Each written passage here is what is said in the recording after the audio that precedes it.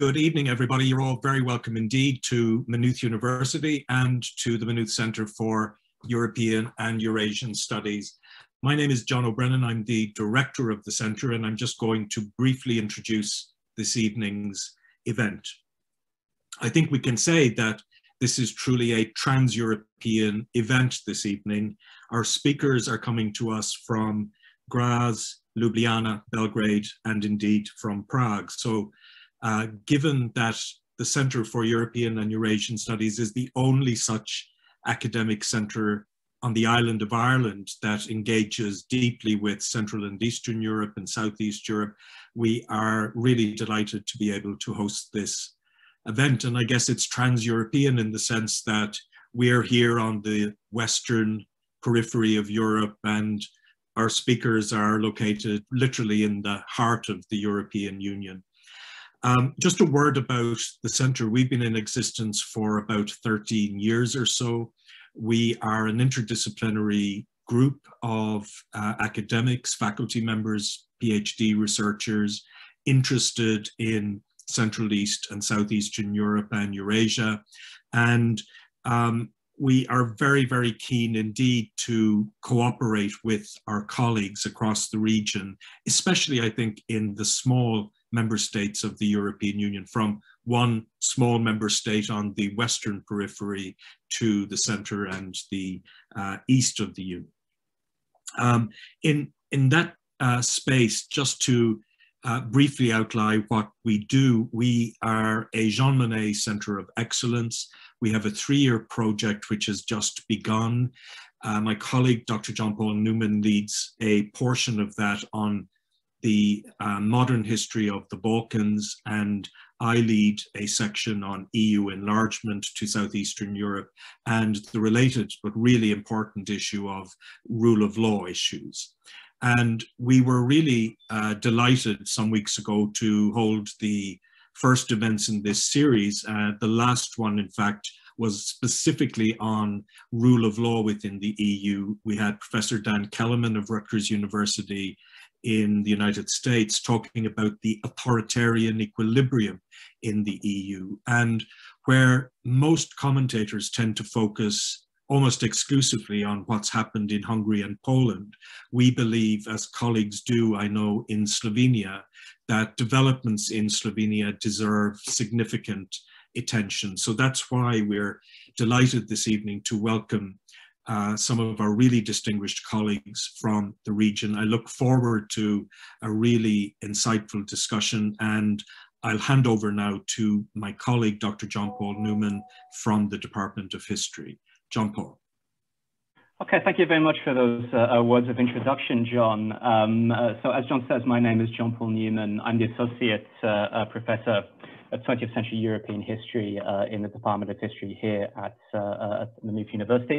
And it's a great pleasure to introduce you tonight to our event, New Kid on the Illiberal Bloc, ?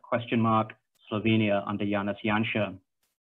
Janša has charted an alarming trajectory from his anti-communist mid and late 1980s to what he has become more recently, a would-be nationalist populist, cut from very similar cloth as his political ally, Viktor Orban. His third term as Prime Minister began last year, 2020, this one-year anniversary, which I guess we could have marked, if not exactly celebrated. But last year, he has indeed blazed a trail both at home and abroad. There's simply no time to elaborate on all of the policies that Janša and his government have pursued, but I'll just adumbrate briefly on a few of those. Janša has last year replaced directors of various national heritage and cultural sites, the National Museum, the Museum of Contemporary History, the Moderna Galeria, the Modern Gallery. Janša and his government, particularly the Ministry of Culture, of course, have claimed that these replacements were regular and that they were necessary to depoliticize these institutions. His critics and his opponents have said that these are something akin to a political purge. And indeed, this was the gist of a open letter petition which was signed by over 170 academics and experts in the field, including, I think, pretty much everybody on this panel this evening, asking for some answers from Janša's government and also from the EPP, the political group of which Janša's party is a member. Janša is a prolific tweeter, likes to be on social media. He tweets in Slovene and a language which approximates English, if it's not exactly pitch perfect English.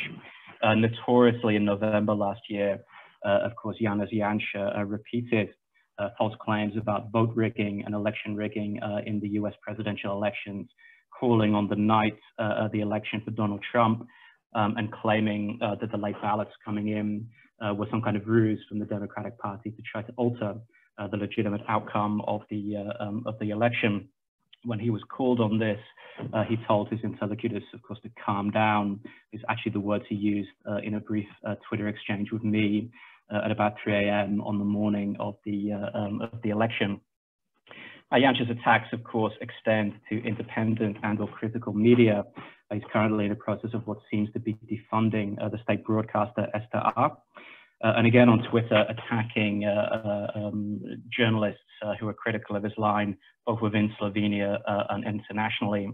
Perhaps most notoriously last month, I think, a very vocal attack on a journalist at the Politico, the online news site, Illiberal, who had written a very good article with a very well-sourced article outlining the ways in which Janša and his government and his allies have been attempting to intimidate and threaten journalists that are critical of his line.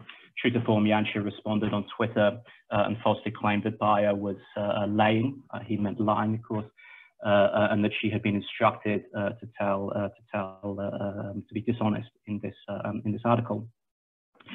So, with all this in mind, and with a sense of alarm, I wanted to, as somebody who's interested in Slovenia personally and professionally, and has many friends in the country, I wanted to call this colloquium to sort of discuss what's happening in Slovenia, what has happened in Slovenia, and what is likely to happen. We have 4 scholars of international repute. I'll introduce them one by one. Professor Florian Bieber, the director of the Center for Southeastern European Studies at the University of Graz. Professor Otto Luthar, the director of the Research Center at the Slovene Academy of Arts and Sciences in Ljublijana. Professor Tania Petrovic, head of the Institute of Culture and Memory Studies, also at the Slovene Academy of Arts and Sciences, and Professor Ksenjia Vidmar Horvat, Professor of Sociology, Culture at the Faculty of Arts at the University of Ljubljana. It's my great pleasure to invite you to welcome you all to this event this evening. The format is very straightforward. Each of our experts will speak for between sort of 5 or 10 minutes on various aspects of the situation and the circumstances in Slovenia. Once everybody has had their say, I'll invite the panel once again if they want to make any comments or responses to what other panelists have said. And after that, we'll throw the floor open to questions from the audience. Those of you who have questions, you can type that into the Q&A box, and I'll read those out for the panelists. I would ask that you please stick to questions only. We simply don't have time this evening for long comments or commentaries. So please restrict those unless they kind of inform the question that you're putting to our panelists. Okay, so without further ado, let's begin. Let's begin with Professor Florian Bieber, who is going to speak a little bit about the regional and international dimensions of the situation in Slovenia. Florian, you have the floor.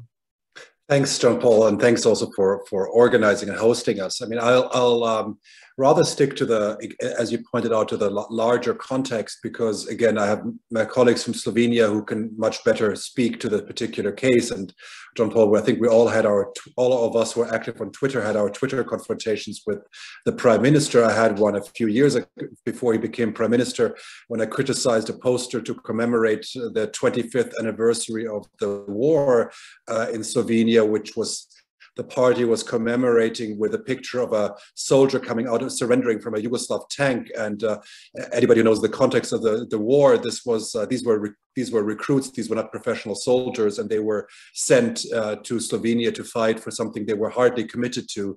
And I thought it was very inappropriate and rather hateful to put a poor soldier on a poster, a surrendered soldier on a poster to commemorate the war. And he called me, I don't know, a Yugo nostalgic and a far left-wing activist. But I think this is exactly what this is about. I mean, one can laugh it off, and if one is based at an academic institution elsewhere, one can ignore these kind of. But there's a larger pattern. I think this is what we're talking about, and I think. Let me just kind of map out how he fits into this larger landscape. And I think, first of all, he fits into it by this element of polarization. So I think this is the first element where he thrives on polarization, and everybody who criticizes him is either a far left-wing ideologue or is ill-informed if one is a foreigner. And he's used that to the signatories of the petition as well as others who've been critical of him. So with that, of course, this is a classical way in which kind of, populist, far-right populist rhetoric, where basically there's no legitimate debate, there's no legitimate disagreement, but there's only my opinion and everybody else who's wrong. And so this kind of polarization, constant polarization, we know, of course, from this kind of populist, extremist populist position across Europe and across the world. So that's the one element. The other element is the kind of strong ideological anti-communist line, which he's been using. And if you follow him on Twitter and also his statements, he's been kind of picking up evidence that all of the critics are Yugo-nostalgics, pro-Yugoslav, far left, and so on. And again, this is this kind of polarization over questions of ideology and kind of these, you could say, culture wars, making a culture war where there isn't one.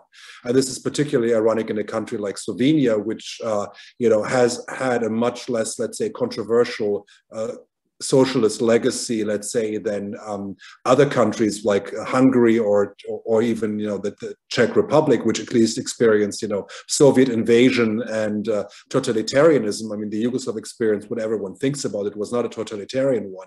And but the politicization over it is, of course, one which is essential part of this kind of regime, and that's where he's similar to Orban or PiS in Poland, where the argument is basically that they are doing the work of the transition which was never completed. Now, this is this argument. Why can you even talk about this 30 years later?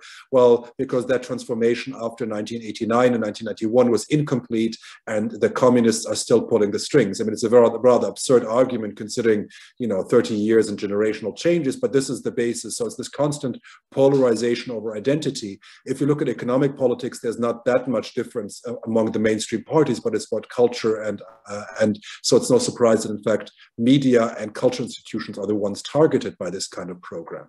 And then the other element, which is, so it's polarization, it's delegitimizing any criticism, and it's direct attack. I mean, this is the other thing which we see also, which is similar to, which far-right parties are doing, such as the FPÖ in Austria or AfD in Germany, or parties like that, or Fidesz in Hungary, which directly and personally attack any critic. And I also have experienced this in Serbia, where the ruling party, attacks critics personally in, press releases. And this is both a level of ministries. We also see this in Slovenia, where the Minister of Culture, we get directly attacks critics. The whole notion that you use media and state institutions to attack critics from a position of power is already in itself a highly problematic understanding of democracy. I mean, I think we all know that governments have a right to respond to criticism, and I think there's nothing illegitimate about that. But the nature in which public positions are used to constantly attack and criticize those who are critical of them is a highly unusual understanding of democracy. So in that sense, he fits into this larger European landscape of far right-wing populists.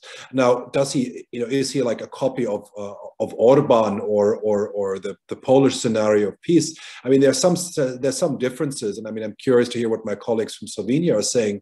I mean, one difference is, of course, that he doesn't have the political power at the moment that Orban had, or peace, when they won elections. He's part of a fragile, narrow majority government. He was not elected. I mean, he was not elected to run the country. I mean, he was the product of a failed coalition. So that's very different than Orban or peace, who came to power with a clear mandate, a problematic mandate, and one they've abused, but one where they got a majority based on a programmatic offer, which is something which Janša did not get that mandate. And looking at opinion polls in Slovenia, they do not suggest that he has increased this popularity significantly since he's taken office a year ago. So that's a big difference. And of course, that has all kinds of consequences. I mean, one of the big things which this kind of populist authoritarians have been doing in Central Europe is that they've rapidly tried to change the state apparatus in their own interest, appointing judges, changing the laws and the rules of the game to tilt the democracy in their favor, and transforming gradually their system of government from a liberal democracy to a competitive authoritarian one. And we see this in Hungary, which is by many indicators of democracy no longer seen as a democracy.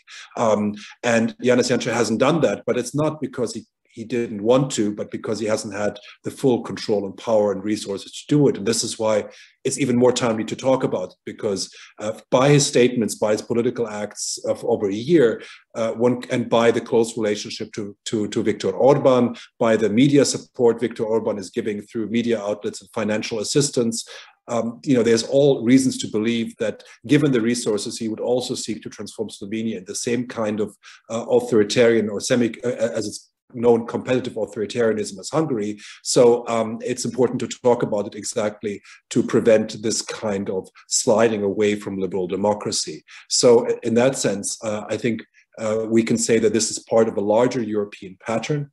So it's not an outlier. I mean, this is it's the new kid on the block. Is the saying, and it's of course ironic considering that Janša, together with Viktor Orban, is one of the big survivors of the transformation process. I mean, few politicians have made a career starting in 1989 and until today, and are still politically relevant. And I think the last point I want to mention, of course, where there's also a lot of similarities, that there's continuous and repeated suspicion about abuse of office in past stints as prime minister, and so there's also a financial element to all of this. So ideology, to some degree, and this is what is often ignored when one talks about Orban, is that there's plenty of evidence of abuse of office for financial enrichment of cronies of the government.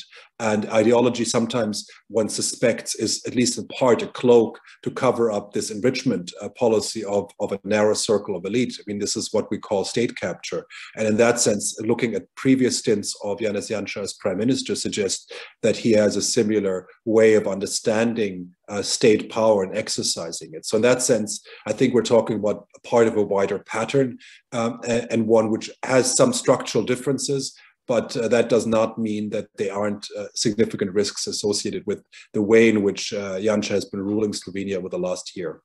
So I'll leave it at that for now, and I'm also curious to hear from my friends and colleagues from Slovenia about their take.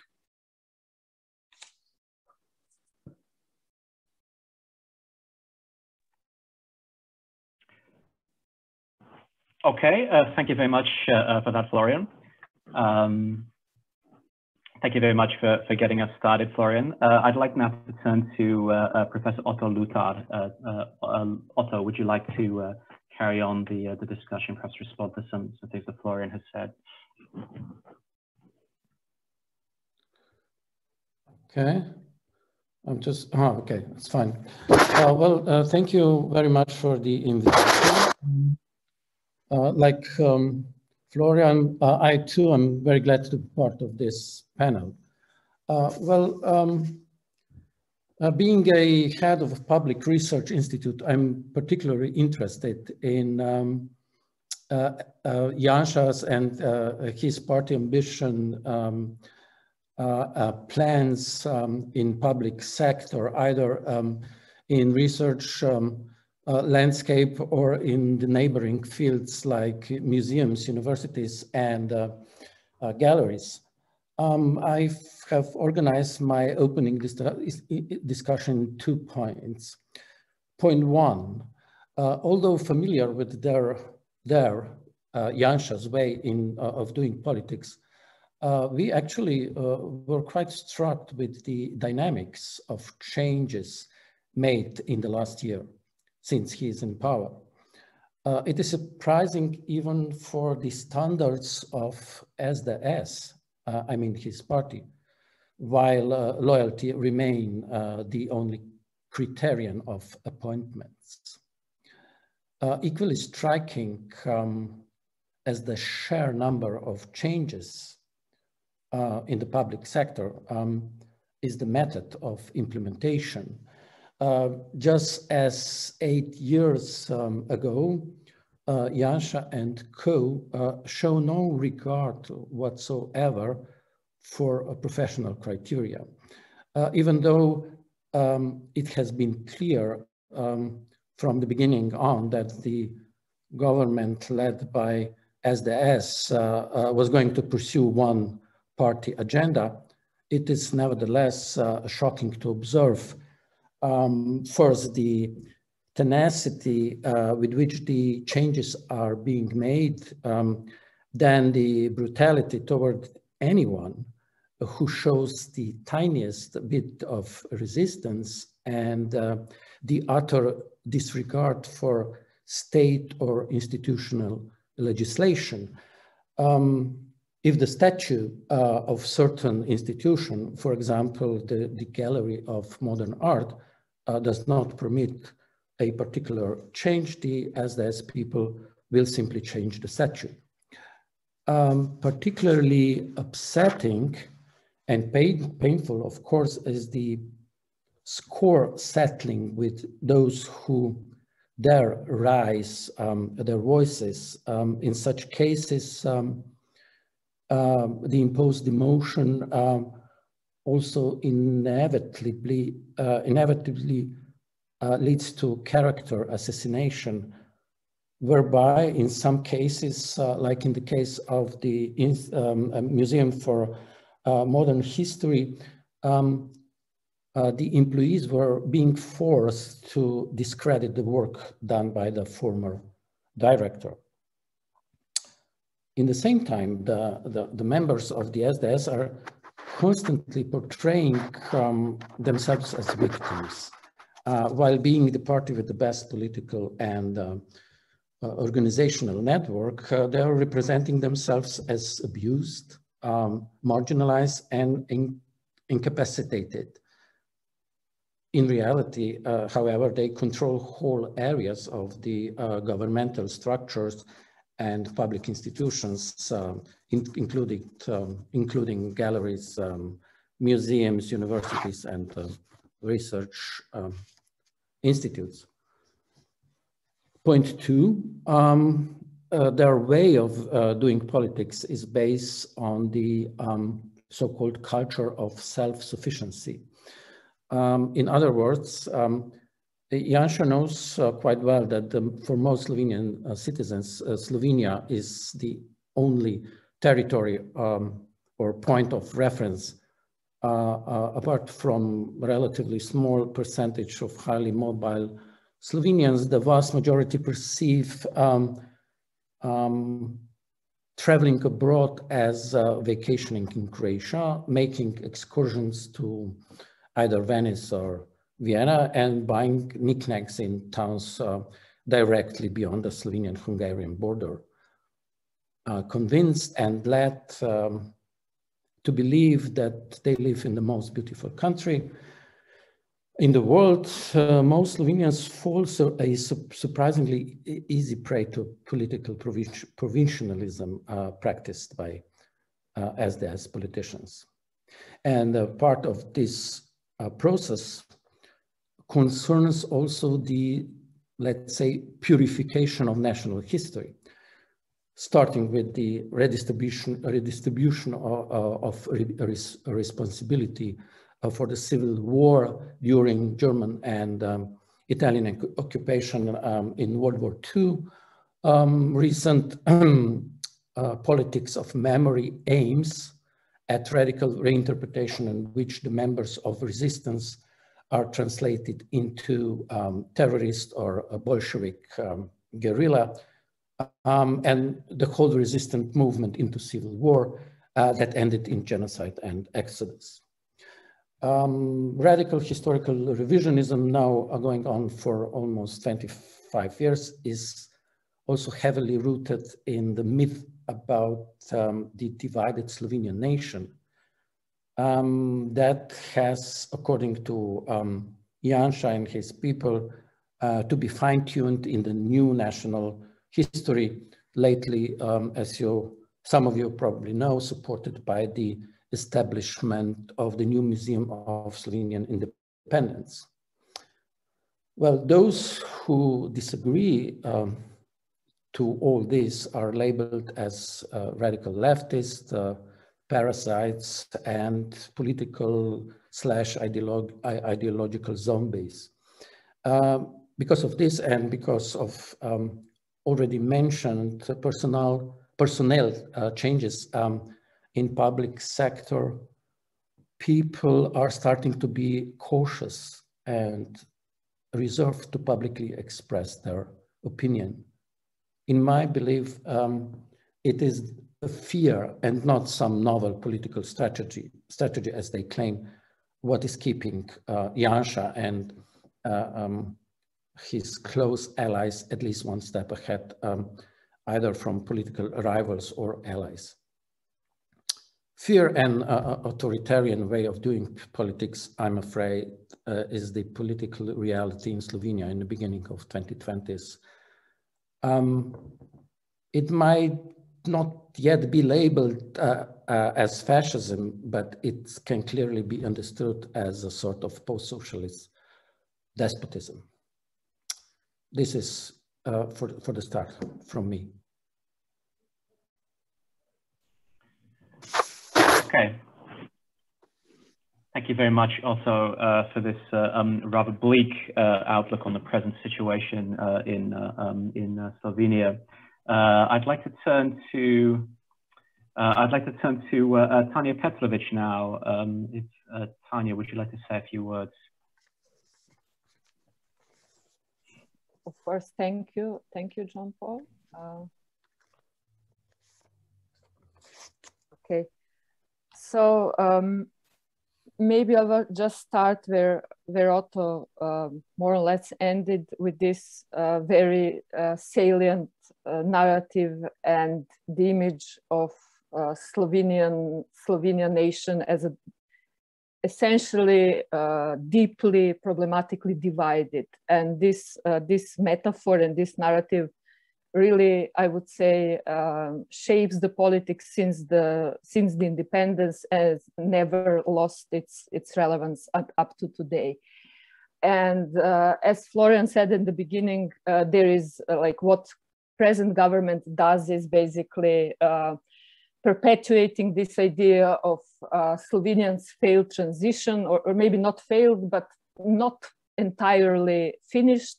So kind of a mission of the present government is to bring this transition to the end. So usually when the representatives of, for instance, Slovenian Ministry of Culture are asked about these overtly problematic changes at public cultural institutions, what they usually, like their answer and then attitude can be basically summarized into something that they are doing justice to the public sphere, because after so many years of having those leftists, it's now turned to bring another views that are essentially connected with the national culture and the national values. So this is this idea of kind of Slovenian problem with keeping too many continuities with socialism that needs to be stopped and corrected. And that should be done, of course, through the reconciliation to that we all stick to the real values and go to the future, holding these values on, but essentially, as we could already hear, this is essentially also a battle over the past and the acceptable dominant version of the past of the Second World War, past of the socialist period, and also past related to the period of getting independence. So there can be only one version of the past, and that version needs to be homogenized and essentially national. Along all the changes and all the initiatives in the cultural field are directed towards establishing these new narratives, new cultural narratives that are close and deeply related to so-called real national values, around which there should be no debate. So for instance, around this Museum of Slovenian Independence, which will obviously be established, there is already legislation put into motion around it. We did not have any real public debate or any experts in the field of museology, history, culture were essentially involved in conceptualizing this museum. And when asked about this, representatives of the ministry simply said that there is no need to discuss that because the Slovenian people said what they want and how this museum should be already in 1991. So that is basically how these things are done right now. And of course, all the seemingly in conflict with this idea of national unity and reconciliation is very polarizing discourse and exclusivist discourse that ruling party and the prime minister so much insist upon. And it is, of course, everyone which does not fit or could not fit or is suspicious in any way for this achieving this national unity is kind of not only excluded, but basically ostracized and put into very bad line with very offensive language, with politically very problematic ways of addressing and so on. So these are typically people from other parts of socialist Yugoslavia. These are migrants. These are, of course, extreme leftists, as they like to call everyone who oppose their politics and so on. But what I also want to say is that we need to keep in mind that this discourse of reconciliation is not, it is of course not new phenomenon, and it is not only right-wing populist discourse. They don't have kind of exclusive right of using that. That discourse is very present and was very constitutive of most of discourses around Slovenian independence in the 90s. Of course, it was transformed and misused later, but this discourse on the need of Slovenian national unity played a very important role on different, it's kind of one of the topics not to be questioned in Slovenian public space, I would say. And that's something to keep in mind. That's also the fact that within these discourses are articulated by also moderate nationalist or even not nationalist politicians and public figures. Many of those who insisted on this discourse of reconciliation had also very close relations with Janša in the past. So it's kind of course, I would say a much broader phenomenon, not related exclusively to Slovenia or former Yugoslavia. That is one of the so-called Eastern European transitional symptoms, where in a way it's important to, there is this firm belief that it is important to achieve national unity after this problematic period of socialism, and the way to do that is to pretty much relativize not only the legacy and reality of the socialist period, but also the roles of victims and perpetrators from the Second World War, something Otto was already talking about today. So in that sense, somewhat paradoxically, but this is the moment where I can actually agree with Janez Janša and the politics he's representative of. In a way, a transition in Slovenia has not been finished because we still have this narrative about national unity as something that that occupies not only populist right-wing sphere of the politics, but politics in general in Slovenia. And I was also kind of laughing with myself, thinking of this new kid on the block. Okay, Slovenia is maybe a kind of new kid on the block, on the illiberal block, but Janša is by no means new kid in this story at all. In the last 20 years, how much I lived in Slovenia, Janša, it's third Janša's mandate as prime minister, actually. And of course, many things are still there, and we are kind of all dealing with the fact that not much is changing, and this is this history that repeats itself. But of course, on the other hand, I would say, and I think we all easily and intuitively can agree with that, that what's going on right now is different, not maybe so much because of the situation in Slovenia itself locally, but because of the international, global and European context, where simply this kind of politics is much better situated and supported than it used to be maybe in, I don't know, 2004 or 2012. In previous two instances of Janša's governments. It's, of course,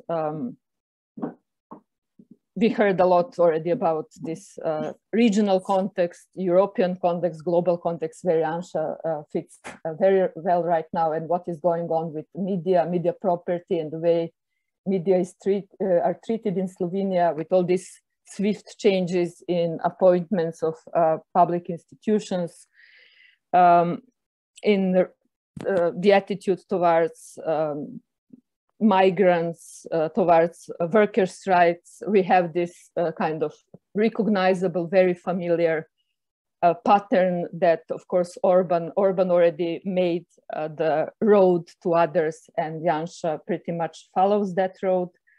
I have to, and of course, it's time for all of us to mention maybe the ongoing pandemic and the fact that Janša became prime minister at the moment where, when the epidemic was started in Slovenia, at the moment of the first lockdown, and all these restrictions in movement, in gatherings, in impossibility of direct exchange, of protesting, pretty much worsened the situation and prospects of democracy in Slovenia right now. I have to say that at the moment when Janša, it was clear that Janša will take over the government after the previous coalition collapsed. I don't know, I was of course very naive, but I thought, okay, this guy graduated from the faculty of defense, this thing that was very prominent during socialism. You could study defense and protection. So he really had tools, theoretically at least, to deal with the public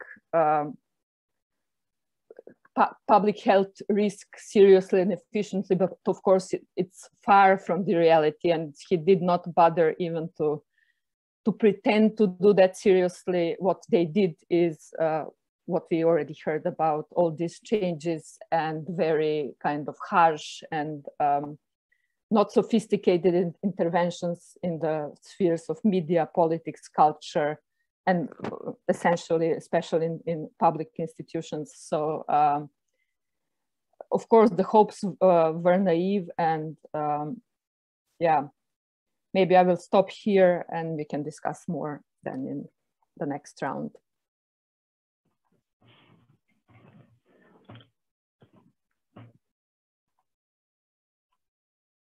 Okay, thank you very much for those insights, Tania.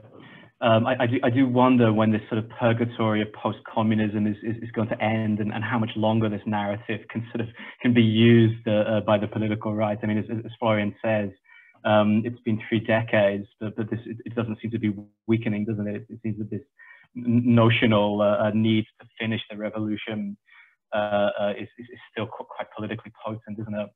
I'd like to move to our final speaker now. Before I do, just a reminder that the Q&A box is open. I'm getting questions now, but if people have questions for our panelists, please feel free to type those into the Q&A box. Our final speaker is Professor Ksenjia Vidmar Horvat. So Ksenjia, you have the floor. Well, thank you very much. I will try to be as brief as possible because the predecessors already said a lot of things that I wanted to address in my presentation. Florian, I think, very nicely summarized all the areas, realms of changes that are occurring, interventions in economy, in politics, in culture. Otto and Tania related their talks to the sort of historical context which make this brute demonstration of power perhaps possible at the moment. What I would like to emphasize in my presentation is the following. First, as Florian said, yes, it does appear that Janša is a copycat of Brexiters, of Trump, of Viktor Orban. He is using their tactics with constant bombardment, with violent language, derogatory remarks, character killing of people who disagree with him. So that's definitely there. He's employing conspiracy theories as far as Trump's election is concerned. Yes, he is supported, he's signing this theory that the election was stolen. But let me remind you that already in 2018, he claimed that elections were stolen from him because he was serving the prison sentence under allegation of corruption, and claimed that this case actually was a disadvantage to him appearing on the elections. So he's actually a kind of original in that sense, that he invented this narrative of stolen election.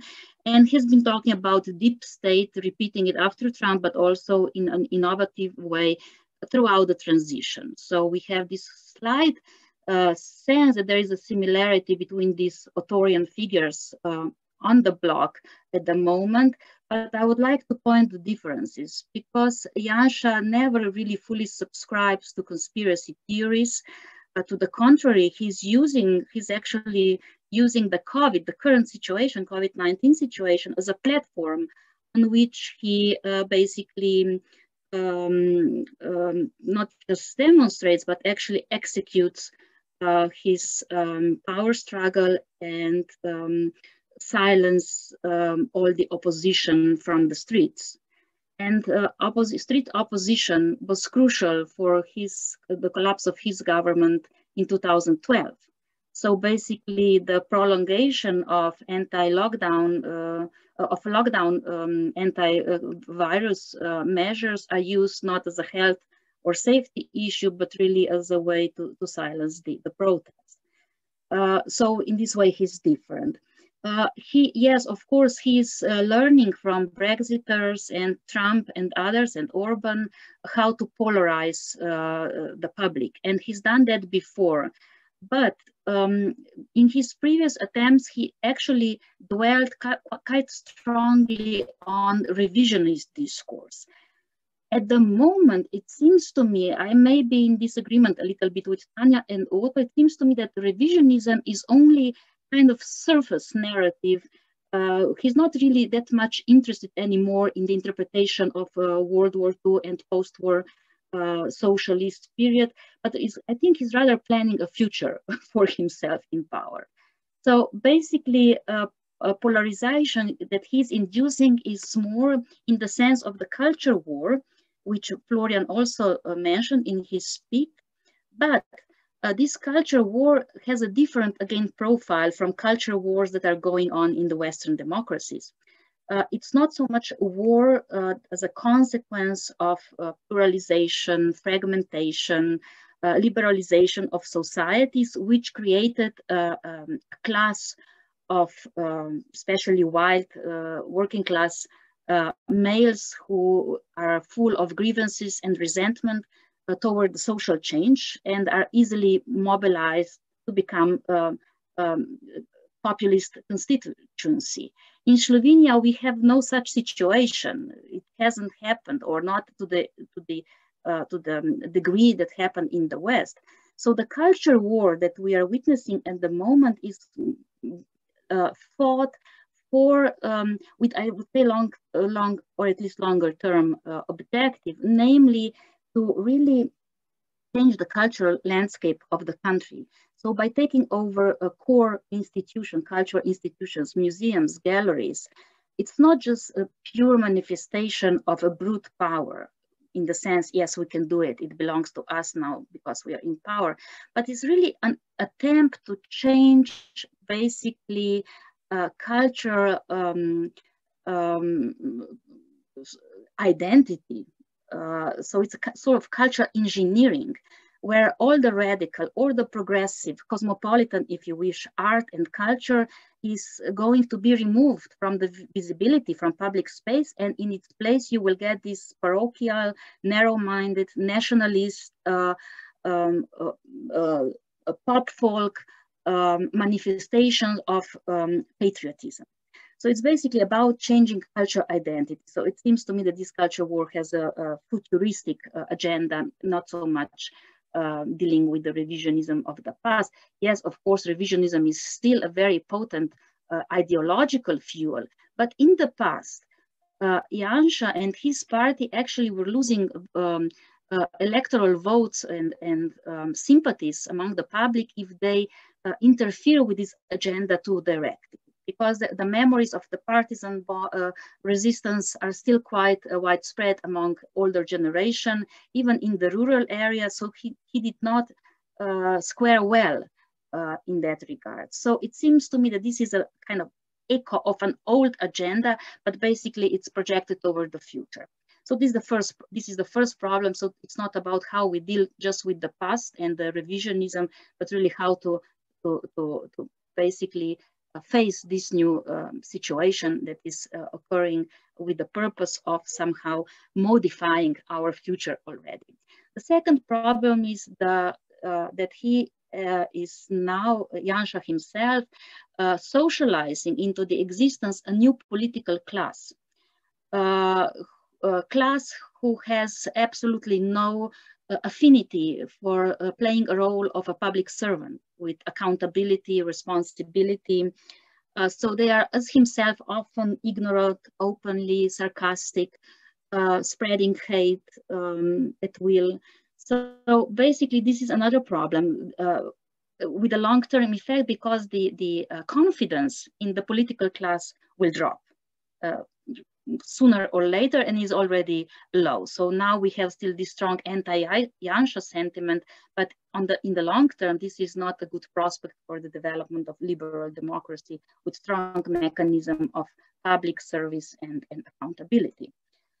What is new is that he is, as Tania mentioned, he's operating under the COVID-19 restrictions, which means that there is no real room for open public protest to be seen in media. And this somehow disencourages people, gives a sense that not much can be done. And also, in a way, does stall the progress of the oppositional protest in the public. And in addition, the opposition to the government is becoming fragmented, because in addition to this legacy of protest movement that has been around for the whole transition, really, we now have new anti-government groups who are basically COVID denials and groups who believe in COVID-19 conspiracy. So you cannot have united front here, because it's about political ideals, really, and the value of information and so on. So it is not just polarization on the one hand, but it's also fragmentation on the side of the popular protest. To summarize, it seems to me that what we are witnessing here is rather a chapter that's announcing a future, and that we will have to deal with this future more than we will have to really fight against this revisionist discourse, because this is basically at the moment, it seems to me, using our energies, and it should be really perhaps more important to be aware of the dangers that are going on under this umbrella of revisionism with a longer impact. Finally, I would like to say that Janša in part is a product of the EU integration process, as are the populists and nationalists across the post-socialist region.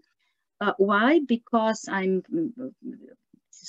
my argument, I may be disputed, but EU agenda during the integration was really that we are joining the European family of culturally close nations. So this instigated nationalism, cultural nationalism, all types of Romophobia, Islamophobia, phobia against other. So basically, we've been through one generation of citizens in Slovenia already who have been growing up during this new mentality or sentimentality of fear and hatred toward the others. And it seems to me that as far as the EU is concerned, that we need to go back to the principle of social contract and ask how we will measure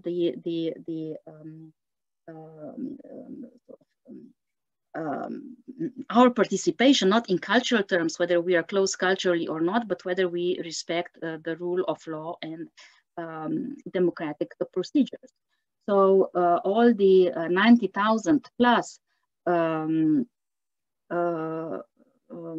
conditionality lines which we needed to fill out in 2004 prior to joining the EU actually at the moment appear to have made no significant contribution to stop the dangers to democracy. To the contrary, this populist movement has a strong background in the 30 years of the transition. And yes, in this sense, as Tania said, transition is not over, but not because just of the post-socialist states themselves, but because Europe, the EU, has somehow failed to address this issue of cultural contract, whereas it really did not do well in the post-socialist region. Thank you very much.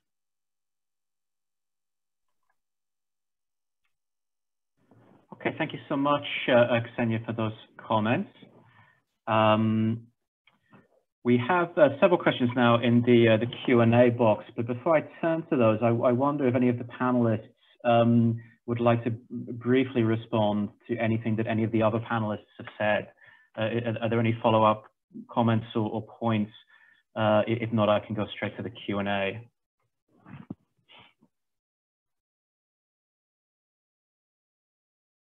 Yeah, maybe I would. I totally agree with Ksenjia. There is a difference, and maybe this moment, the kind of this direct fight over the interpretation of the Second World War is not maybe so much to the fore as it used to be previously.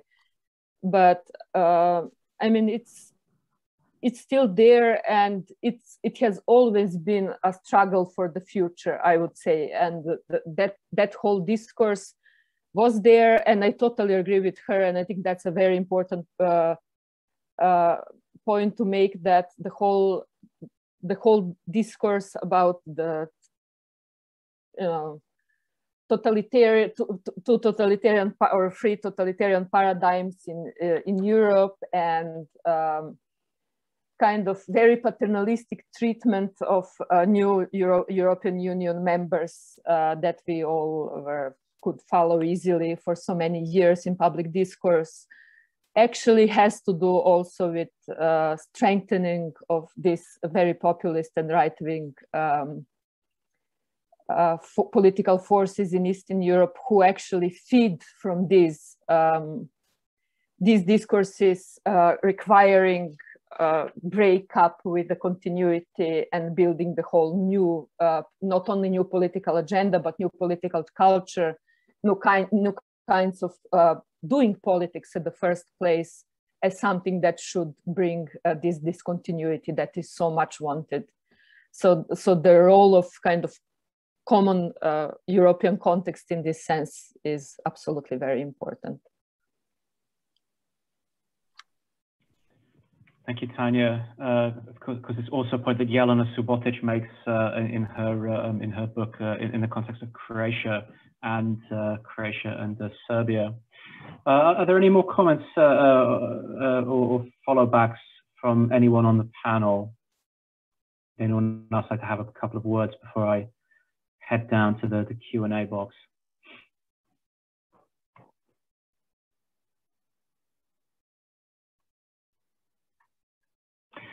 Okay, in that case, let's go to questions from the floor. I have a question from Francis Jacobs. He actually has two questions. Francis writes, the EPP has finally parted with Fidesz. I'm not sure that's true, actually. What is the EPP attitude to developments in Slovenia and to the SDS? That's the first question. And the second question, Slovenia will take over the EU presidency later this year, I think in July. How does Janša intend to use the presidency? Anybody want to have a crack at either of those two questions? I'm glad to chip in here. That's okay. Well, you know, I think, John Paul, as you already said, I mean, it's not the EPP which parted ways with Fidesz, but it's Fidesz which parted ways with the EPP. So this is a bit of an embarrassment that with all the threats and everything, it was in the end Fidesz which took itself out of the European People's Party. It probably would have, you know, continued to be a member if it hadn't taken that decision by its own right. So from that point of view, one cannot expect that the EPP is going to act quickly against or critically towards Janša's party in Slovenia. I mean, and also, I mean, because for the reasons I've mentioned, where the kind of transformation of the country politically and institutionally into a more authoritarian regime has not happened yet, despite all the pressure against institutions and critics.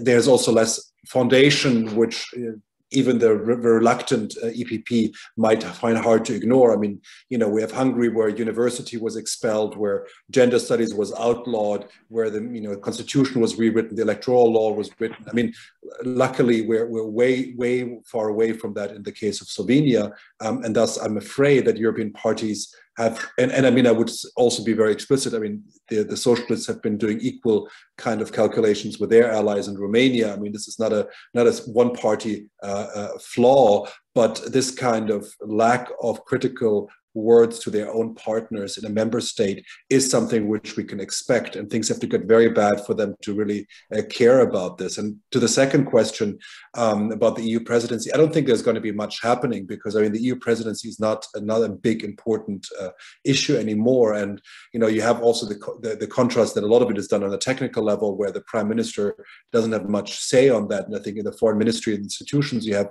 people who are very competent, and I mean, so that all will work probably despite that.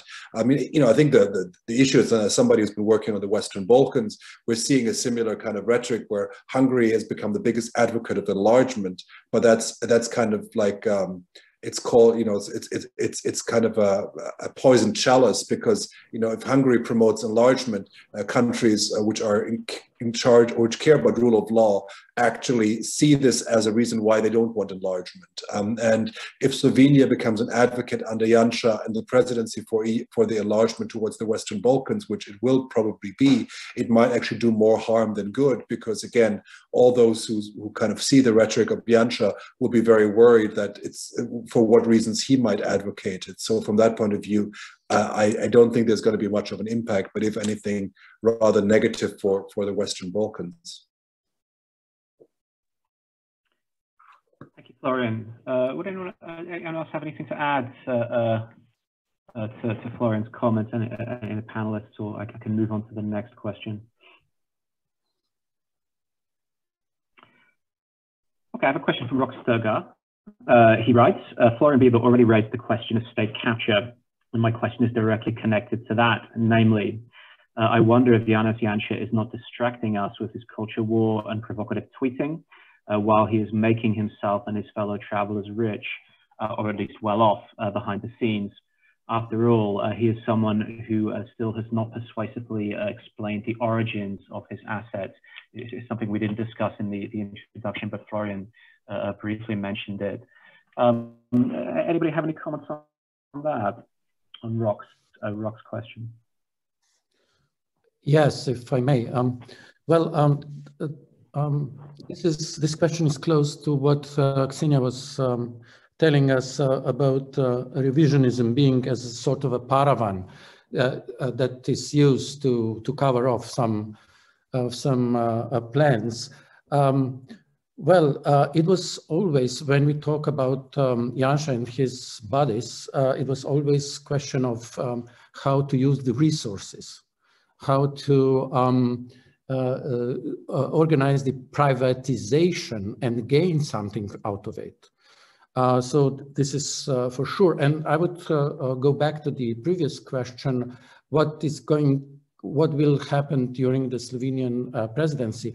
I'm actually afraid that Janša is going to use the resources at hand to strengthen his relationships to his allies, either Orban and people from the Balkan states, because they will not be in a position to actually do something, structurally. But he is certainly going to use these resources to strengthen.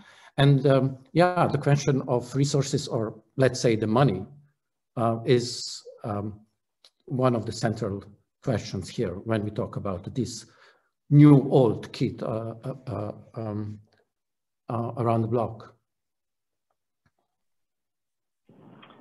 Thank you, Walter. Ksenjia, Tania, is there anything you'd like to add to that, or any points of that question you'd like to pick up? Or I can move on to the next. Yes, sorry. I wouldn't underestimate neither side of his activity. Yes, definitely his financial gains, but it's also power. So when I have debates with my colleagues whom Janša resembles more Putin or Trump, it's a consensus that he actually would like to be Trump, in the sense that it has absolute power, but also absolute access to resources. The question that follows in the box mentions that, yes, Trump already used the rhetoric of stolen election as a precautionary measure in 2016. In 2016, I'm not sure, my memory doesn't go back that far, that Janša was really so impressed by Trump because he wasn't such an avid user of the Twitter. So it is only with the Twitter that he's now actually been able to create this atmosphere of psychosis. For that, his training in defense studies is really very important, because some people would say he's fighting a psychological warfare. So I would say he's working on different platforms, but I would not be so much concerned about his style of governance or really the takeover of the power. It seems to me it's very important that we stick to the core question, how to defend the democracy itself, and then work with the different directions. And just, I think that we need to really stop being so obsessed about what he said, strategy. Yes, to distract us, not from gains he may get from this tweeting activity, but from the real questions of how to defend democracy, basically. So this is our task, and I think this should be a task that should be taken together within the EU. We are still EU member, so it is, I think that refocusing on the real problems would really help.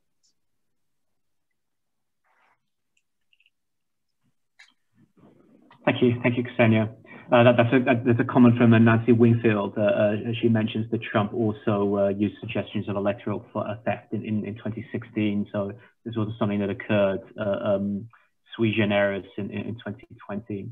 I have a question from Oleg Chuprinyo. It's a question to all of the panelists, and Oleg asks, to what extent, in your opinion, the evolution of Janša's political views and rhetoric have been a reflection of the current global trends towards illiberalism? Thanks. Tania, do you want to start with that, with Oleg's question? Sure. Actually, I think I addressed that at least partially, that I think Janša is there for a very long time, and his style is recognizable and constantly having some constant features, but there are also changes. And some of these changes definitely have to do with the general global and regional illiberal climate, especially in the societies where he finds his allies. And what we were just discussing, this constant diverting our attention from what really matters to some ephemeral daily conflicts. And that's something so familiar, like for everyone in Serbia. That's what Vučić does already for many years. Like, you always have to have something new to divert attention from really serious matters. And Janša is, in that sense, acquiring that style, definitely. And there is general illiberal turn is itself also, of course, I think there is a question about that coming in the row, about the general crisis of representative democracy. And it has to do with the general crisis of European Union as such. So I think it's a kind of, there is an evolution. It's not maybe a very drastic one from the 1991 to today. Janša is pretty stable on the spectrum of Slovenian politics. There were not very dramatic changes in his style or attitude or rhetorics, but it's definitely different general climate that I would say gives additional hate to what is he saying and doing right now. If I may join, I think Ksenjia is right. These are questions about democracy. So what he's doing actually is he's undermining a basic democratic standards because he has seen in Hungary that this is possible, that you can also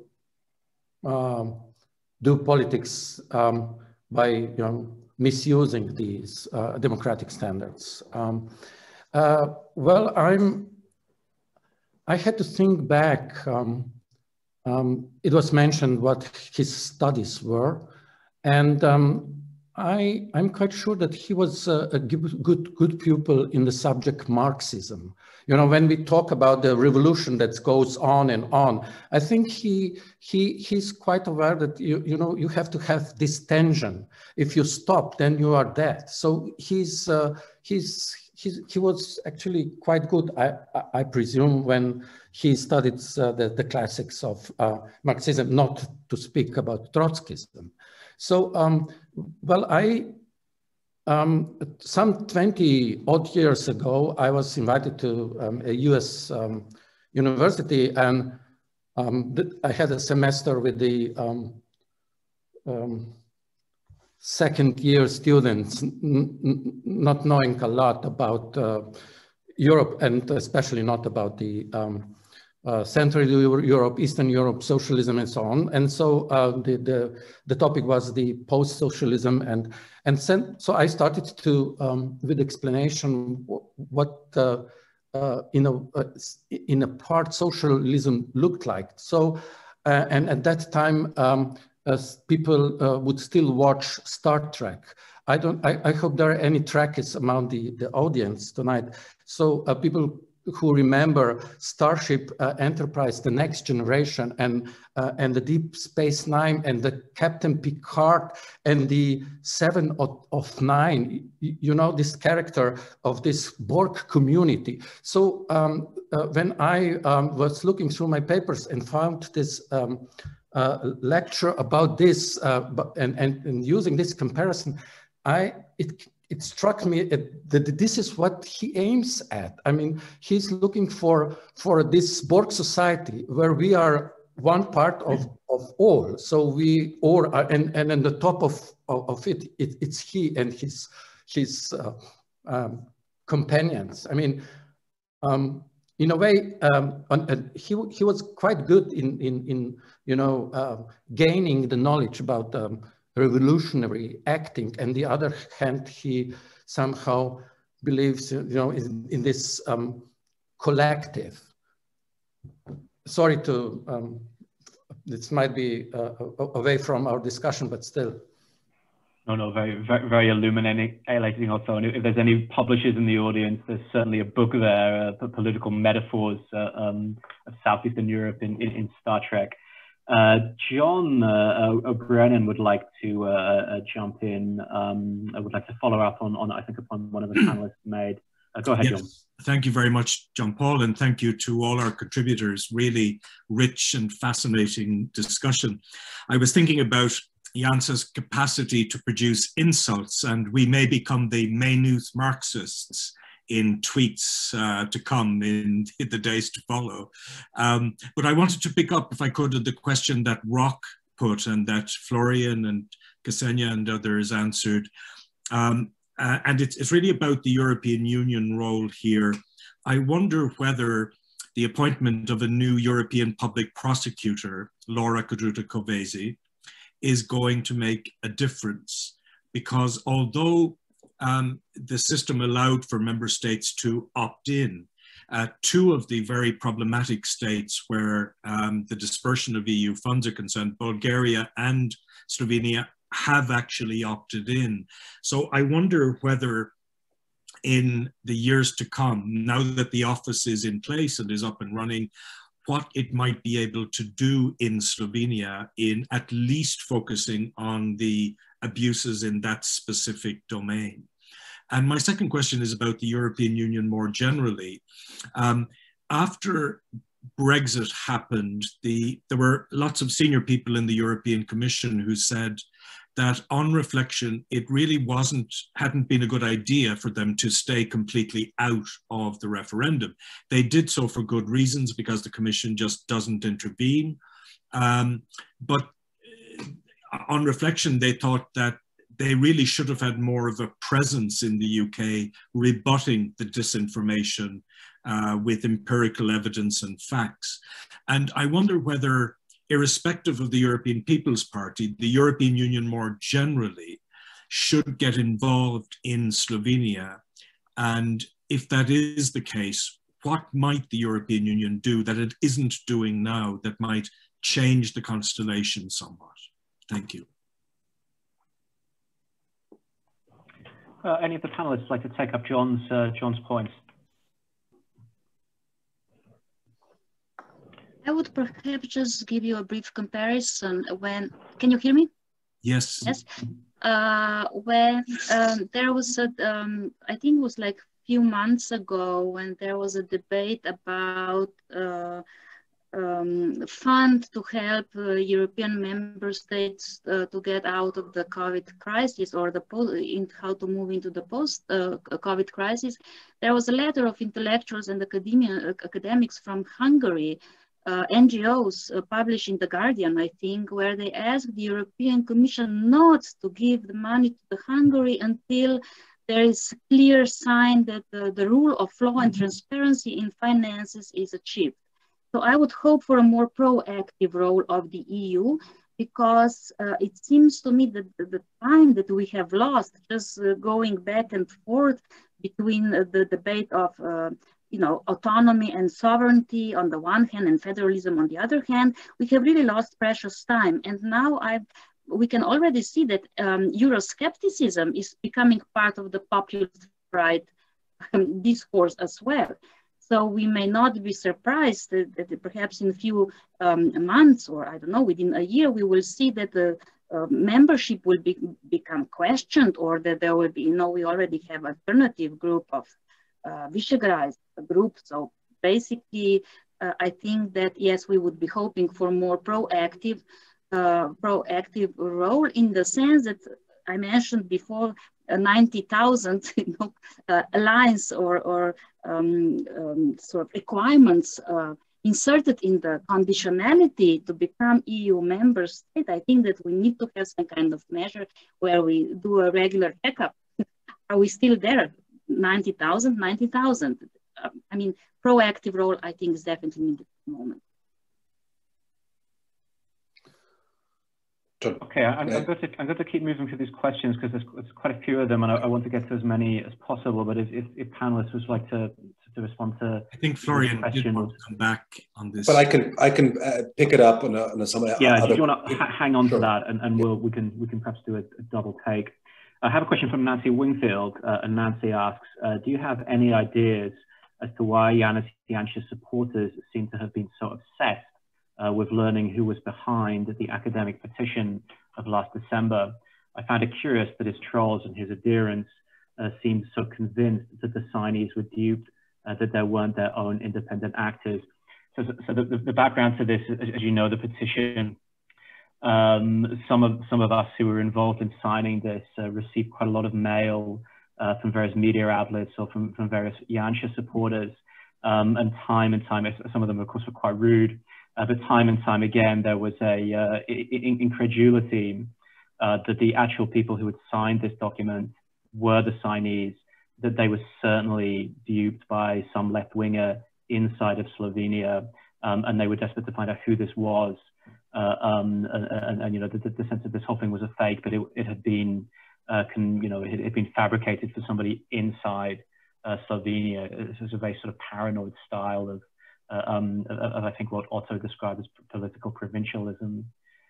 Does anyone have any thoughts or any ideas about that?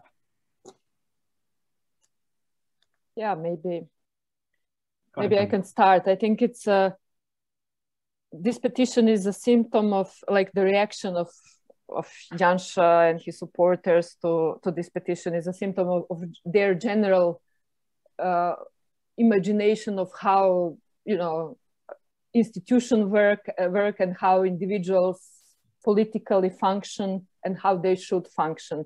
And in that imagination, there is not much space for any autonomy or a kind of autonomous acting. Relatively recently, our colleague from our institute, our younger colleague, participated on the public television in a discussion, and it was an anniversary of the erasure. And she spoke about that and said that no Slovenian president or prime minister ever apologized to erase for what has been done in 1992.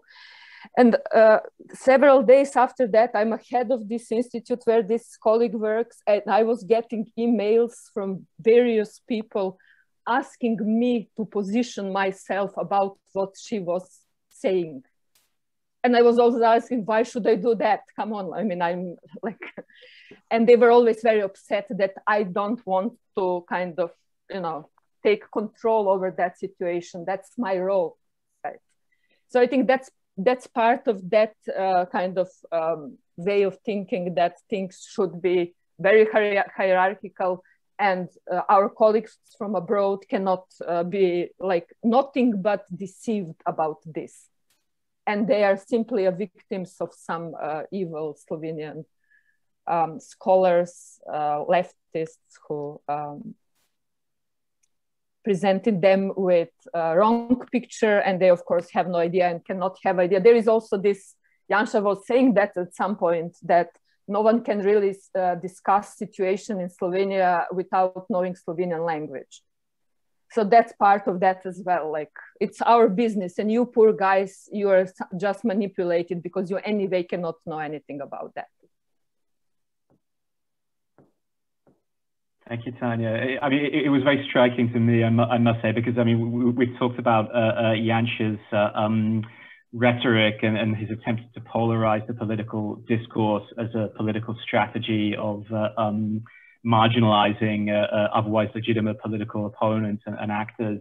But I mean, the experience of responding to queries on this petition really did suggest that at some level, a lot of his supporters had internalized this and were really convinced, actually, that there was a large left-wing conspiracy which was dead set on destroying Janša, and it was coming, it was coming from within. It wasn't coming from these sort of suckered Western intellectuals who don't know Slovene anyway. Florian, I guess you might want to respond to John's point, perhaps also to Nancy's question, or is there anything you want to say about either of those topics?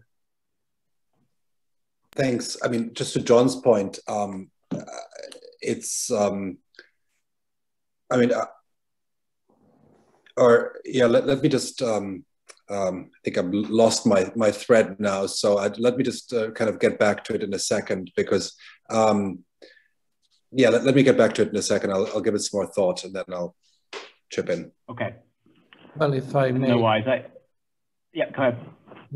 If I may chip in, I mean, I would try to connect several questions and comments. There was a discussion on what EU is supposed to do, either with Slovenia and Janšas and Orbán's and so on. I'm not sure. I would not be so happy if someone from outside would massively intervene, because then this victimhood of him and his party will probably raise.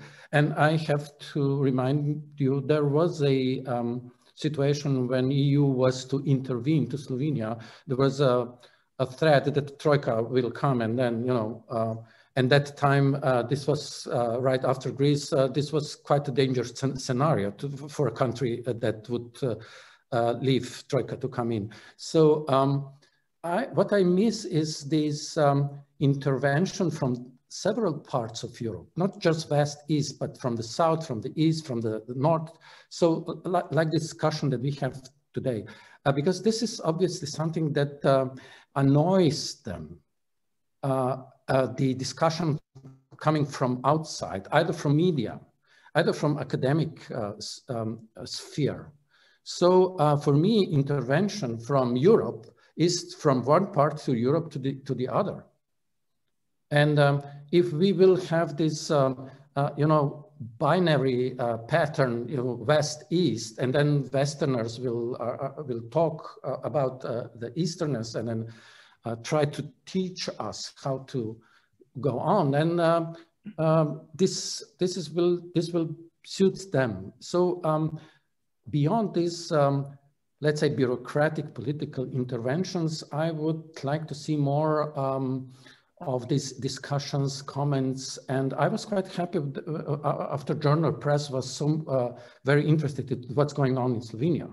I mean, I spoke to the journalist from Süddeutsche Zeitung, and she was quite knowledgeable because she's stationed in Vienna, but still she didn't know much what's going on. And somehow Slovenia was discovered, and I would like to see it stays there in agenda. So what I'm looking for is more discussion from different institutions like media and academics, academic field, and so on and so forth. Not just Brussels as the center point of the administration. If I can jump in here to Otto's point, I mean, I think there are two levels, because I mean, I think that's what John was asking is, if there are breaches in the law, like, if money is abused, resources are abused, I think there is definitely something which the EU institutions could and should do. And I think it's also partly shifting away. I mean, this is kind of going back to Nancy's question, shifting away from the culture issue, but to say, I don't think the EU could or will intervene on the issues of the kind of cultural wars which Janša is waging, but it can intervene and say, if there is abuse of resources, then this merits, because this is my taxpayers' money and somebody else's taxpayers' money. So and I think this is what the EU has been neglecting to do in the case of Hungary for all too long. But it's also, there's a second level, which is about communicating more effectively with citizens. And I mean, I can say this from the experience in Austria, where our chancellor, who who likes to go hiking on Triglav with Janša, has been in recent days making rather controversial statements about the European Union. And we have the luck that the representative of the EU in Vienna is Martin Selmayr, who was, of course, the chef de cabinet of Jean-Claude Juncker. So he's a deeply political and also very knowledgeable, I mean, whatever one thinks of him, very knowledgeable person. So he's been communicating very effectively the Commission's position on talk shows, on news. So, you know, I think what you need is have a Commission representative in all EU member states, I mean, by all means, who are political, I mean, who are able to communicate the Commission's position effectively. And it's not about, you know, punishment or giving stories, but setting the record straight, because he could, in a very few words on the evening news, explain where the Austrian Chancellor, without naming him, fundamentally misinterpreted what's going on. And I mean, I think this can really help to set the record straight, not by lecturing, but just having a competent, politically apt representative of the European Union in a member state, especially one where it might matter a lot. And I think that, you know, there's a lot which can be done beyond the dialogue, which Otto, you were pointing out, and I fully agree with you, which is about, you know, kind of a broader European dialogue about what kind of democracy we want and what kind of political exchange we want, which shouldn't be centralized, but is, of course, you know, where what we are having right now, where we can have these dialogues on all levels, and it should be in a certain way open and multi-directional. Thank you.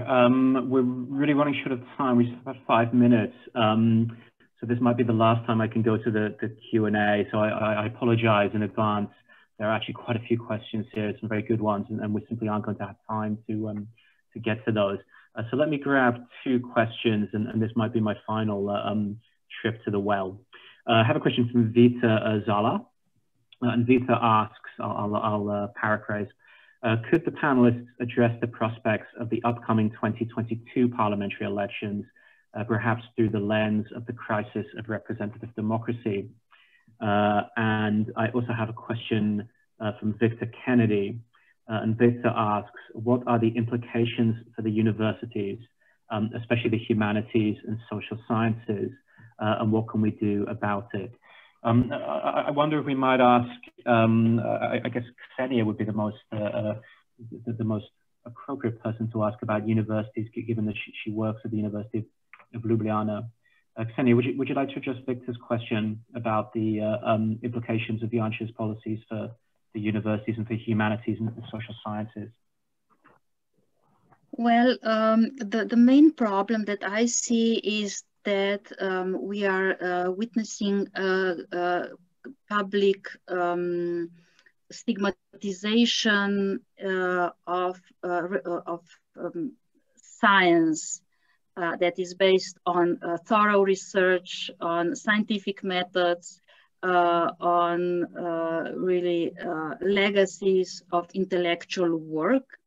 And instead, because there is for a long time now in Slovenia attempt to open parallel universities or academic institutions, we are now moving into this direction of relativism of knowledge. And I think this is also part of this culture war, so that you have pop historians who can now discuss, you know, as experts, issues for which they have no scientific background or knowledge. So this is one thing, because new generation who's coming to the universities perhaps does not really know what does it mean to be involved in rigid scientific work, either in social sciences, humanities, or elsewhere. So it seems to me this is the main problem, really, that we are devaluing the quality work in social sciences, humanities, and plus we are being, of course, the moment we are critical, we are being associated with the left. So it's you know, only a matter of time where we here on this panel will be probably, you know, characterized as promoters of some far left agenda. So basically it is crippling in terms of public debate, academic debate, because of course there's always a problem of censorship, self-censorship, but more importantly, this kind of relativization of science, especially in historiography.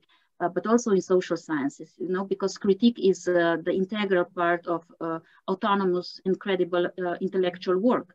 And in the atmosphere that we are at the moment, this is, of course, curtailed and is having long-term, again, effect, especially on new generations who are being victims of this environment. Not anti-intellectualism is on the rise, of course. Well, about the question of election from Vital Zalar. I'm still an optimist, and I still hope that there will be the change before 22 elections.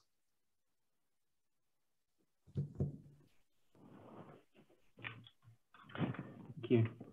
Would anyone like to have the last word on any, either on these last two questions or anything that's been discussed this evening?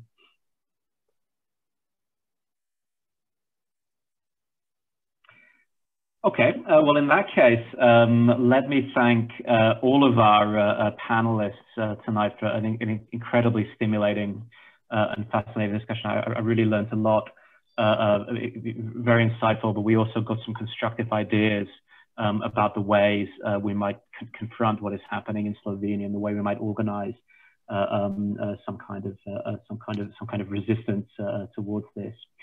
Thank you all for coming along. Thank you for your questions. I apologize that we didn't get to everyone. Like I said, we just didn't have time to do that in the end. The next event at the Jean Monnet Center of Excellence is on the 14th of April.